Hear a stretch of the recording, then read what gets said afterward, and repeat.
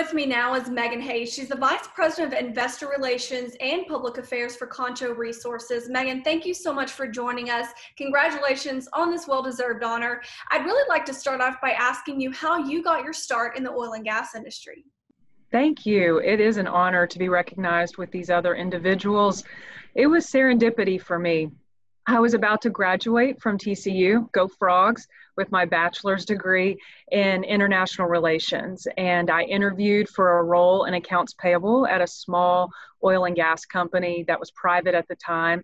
I started out coding invoices from the field and kept saying yes to new projects as they came my way. So it was a combination of luck, determination, and a little bit of grit. So can you talk a little bit more about the path you took once you were really professionally working in other roles, I guess, to get to the point to where you are now at such a young age? I drew what I call a short straw, and one step led to another. So my first opportunity out of college was incredible. I joined a small private company and was given a ton of rope. I helped take the company public, and one project led to another, eventually growing into the investor relations role. I enjoyed working at a small company in a big city, but I always had my sights set on a bigger platform. And I was really proud when Concho called and have continued to draw short straws ever since. So my role at Concho now includes investor relations, public affairs, and corporate responsibility strategy. Wow. Well, with all that in mind, what advice do you have for younger professionals that are really trying to find their way in the industry? I thought I was the younger generation. This is 40 under 40. That's a good point. No. It's true.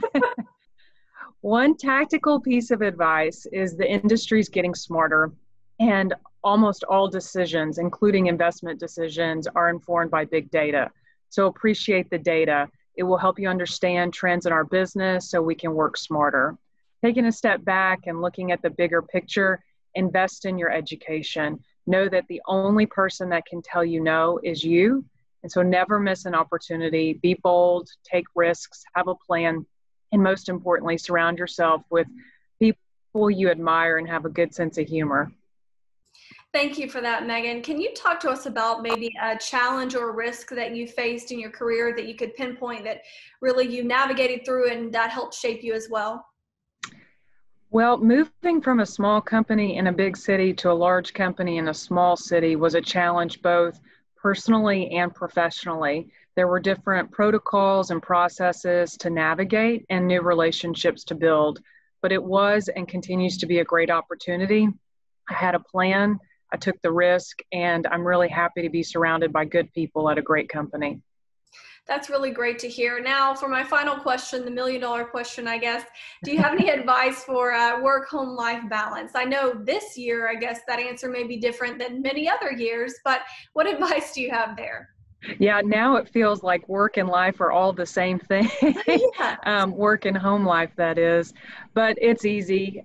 For me, I don't have balance. What I have, though, is a great relationship and a good partner in my husband.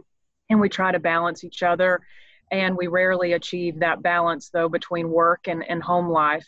So it's important to check in, make sure we're prioritizing the right things at that moment.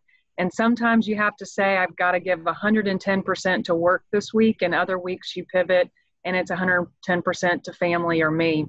So check in and do what works for you, because there's no right answer on this question. Very good answer there. We appreciate your words of insight and your expertise as well, Megan. Congratulations on this well-deserved honor. Thank you so much. You're very welcome.